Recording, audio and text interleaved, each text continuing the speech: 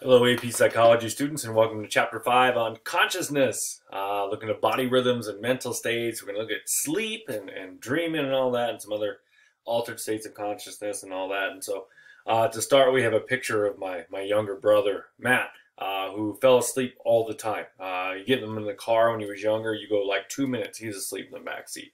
Took him to a Rockies game, he's asleep. Broncos game, he's asleep. Even the drag races at Vandermeer, he fell asleep. So what was going on with him? This is my sister Jenny here. So let's get into that. Today we're going to talk about biological rhythms and the tides of experience. Consciousness is the awareness of oneself and the environment, that you are lucid, you are aware of what's going on, you're awake, and things are going on. We all have biological rhythms, a clock in your brain that governs the rise and fall of the systems of the body. So it's not just being alert and being awake and focused. There's other things that are going on in the body, which we're going to look at.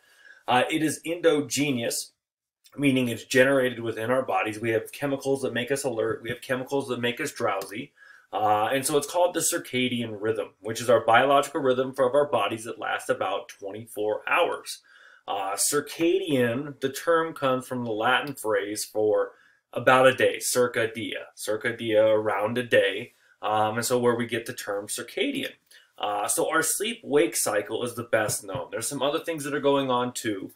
Any of you guys have the good old Apple Watch here. It keeps track of your rhythms, and you can actually pair it with your calendar, and it will tell you your physical, mental, psychological, emotional peak and bottom based on your natural rhythms, based on your heart rate and kind of things, how you go, your sleep-wake cycle. You have peaks and valleys every month of your body, how strong you are, how your metabolism works, your emotions, and then, kind of the mental stuff too, how well you can think. So it also regulates body temperature, menstruation, which is, the female side, stomach activity, hormone levels, cognitive performance, and alertness. So let's get into this. This is the typical human circadian rhythm. You're supposed to go to bed around 10 or 11, which I know you at home, you're probably not. So if you do that, if you go to bed around 10, let's say 11, your deepest sleep should be around 2 or 3 a.m. Your body temperature falls as you're sleeping, and so your lowest body temperature is at 4:30. And then basically when you wake up at around 6, your sharpest blood pressure rises at 6:45 because you realize you're late and the kids aren't ready and you got to get out the door and you're like, I got to get there. I'm just kidding. But then it takes a full hour and a half for melatonin secretion to stop after you wake up. So if you're waking up before school at 7:30 and getting to class at 8 o'clock because you're one of those people, your body is still producing melatonin, which makes you sleepy. And so you are drowsy in that first class, and maybe it's a math class, heaven forbid, and they got the lights off, and you're out. And so your highest alertness should be around 10. So 4 hours after you're awake, you wake up is when you're the most alert. And then in the afternoon is when your body's the most coordinated, around 2:30. So hopefully your weight training or PE class is then. Our fastest reaction time is 3:30. Our greatest cardiovascular efficiency and muscle strength is in the evenings, which is good because that's usually when the athletic practice and games are. Well, a lot of games. And then your blood pressure is high at 6:30. Your temperature is hottest at 7. And then the body starts to slow down because basically the light of the sun wakes us up. And then when it goes down, we're supposed to go to sleep. That's how it works in nature. So if you're a basketball player like I coach, we play at 7 o'clock, sometimes 7:30, sometimes 8:30, sometimes 9, which goes against what your body should do. But your melatonin secretion starts around 9, so you start getting drowsy and you fall asleep in the chair trying to watch the news. So they exist in humans, animals, insects, even plants have these circadian rhythms. It's associated with light, air pressure, and temperature.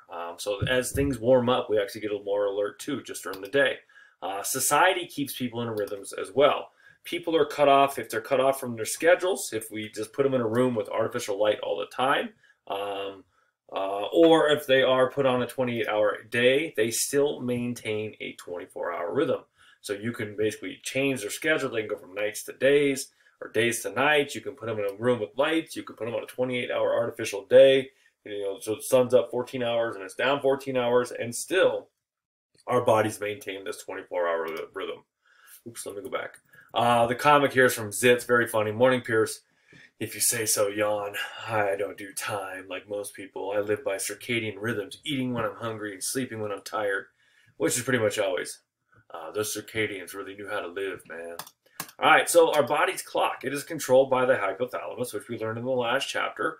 Controls our 4Fs, food, fight, flight, and fun, but also it's the master gland. It tells the other glands what to do. So it signals the pituitary gland, the master gland, and the pineal gland. The pineal gland is the one that secretes melatonin. So there's a tiny cluster of cells, which is called the suprachiasmatic nucleus, or the SCN. They're the neural pathways that transmit visual information to the SCN. So basically it tells us there's lights on, we should be awake. There's lights off, we should be asleep. So this is why many of you probably get drowsy in class if the teacher turns the light off. So it sends the messages out to the body to adapt. It regulates our hormone levels, our neurotransmitters, and then melatonin, like I said, gets the order from the hypothalamus to be produced from the pineal gland to make us drowsy. If you like Celestial Season Sleepy Time Tea, which is made in Boulder, Colorado, by the way, that has melatonin. Bananas naturally have melatonin. So if you're eating a banana with your cup of coffee, you're kind of confusing your body.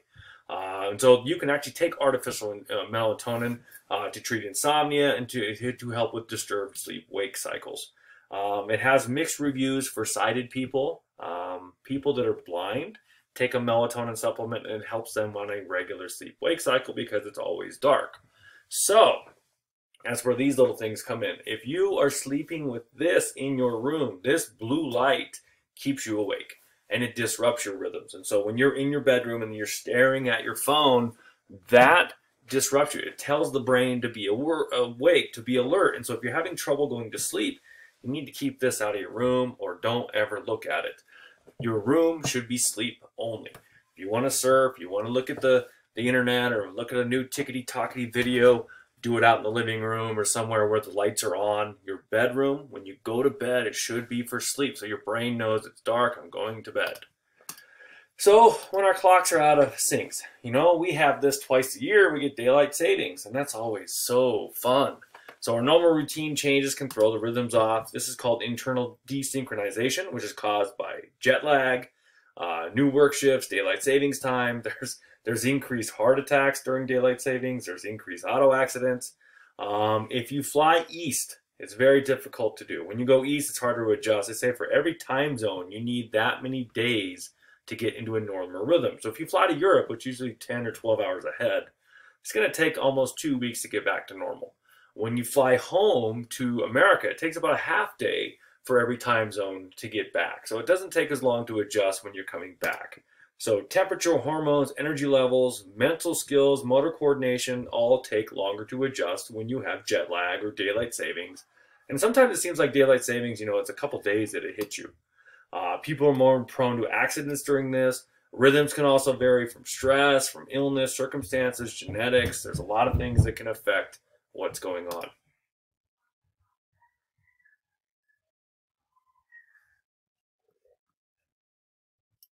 Sorry, we had a little noise, had to check out. This is a picture of me in Rome. We flew there for our honeymoon. My wife and I, we woke up in the dead of night at like 2 a.m., could not go to sleep. So we just got up and started exploring. This is the sun coming up along the Colosseum because we were just wide awake at 2 a.m. because we were out of rhythm. So one thing that you probably heard about, and it's coming because it's winter, winter is coming, thank you Game of Thrones, is seasonal affective disorder or SAD, people who are depressed in the winter. So sadness, lethargy, drowsiness caused by less light because the sun's not up as much. It can be treated with phototherapy, and people buy these artificial sunlights, and do they actually work? Major seasonal depression in the United States is only 0.4% of the people. It just doesn't really exist. Yes, we do get moodier. Yes, we put on a little extra pounds during the winter, you know, and then there's the stress of the holidays, and there's the stress of an incoming quarantine probably. Or, you know, I spent all that money for Christmas and I ate all that candy. So we deal with some moodiness in the winter, but actual seasonal affective disorder or SAD is not very prevalent. There's major versions, and if you include the minor versions, only 1% of people actually get it. Yeah, we get the winter blues, but we live in Colorado. Go play in the snow, go skiing, go sledding, go ice fishing. Meta-analysis of 20 studies showed that light therapy could help with mild to moderate seasonal affective disorder or non-seasonal depression. Doesn't really help with the major issues. And we talked about other variables that may contribute, as I stated here. So Alaska is known for having number one in suicide. And people say, well, it's because it's dark, so dark for half the year, but then it's light for half the year. So that's what their state is worst at, which is always fun to look at all these. You might just pause this and take a little moment to admire what every state is best at. I do love some of these. They're very funny. I don't know how North Dakota got rated ugliest. We'll just move on from there. So lots of controversy over women's menstrual cycle. Excuse me. People have heard of PMS, premenstrual syndrome, and so estimates are that 13% of women actually have it. But let's get into this. Most women have physical symptoms from fluctuating hormones. Yes, there is bloating, there is cramping, there's a lot of discomfort going on. But does it actually cause stress? Does it actually cause this PMS? Emotional symptoms are actually very rare. It's more the physical stuff that's going on. More women claim to have PMS than actually they really do. And before you attack me on this, remember our book was written by 2 women, and actually the next edition of the Purple Book's written by 3 women. These are their words, not mine. Only 5% of women have emotional symptoms which are predictable over their cycles.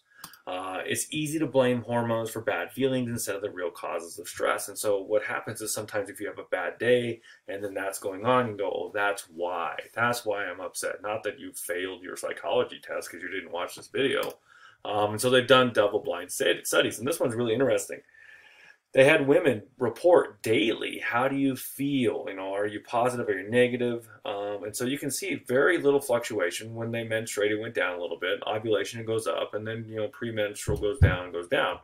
But then they had people another group go back and retroactively put how their mood was. And so then they had to see what their cycle was. And so when they went back, instead of doing it daily, going, I feel this, I feel like a 4 out of 10 or a 5 out of 10, when they went back and it wasn't in the actual day-to-day, you can see the spike went up much, much higher when they were menstruating, went down when it was ovulating. They were more positive, actually, and then they went down for PMS. So this was coming off menstruation and then ovulation and then pre-menstruation. It's kind of funny, they did the daily men report. They had men as a control as well, and you can see men are just as moody, and they're just overall more negative. So that's all I have for today. If you have any questions, let me know. I hope you enjoyed this. Happy sleeping.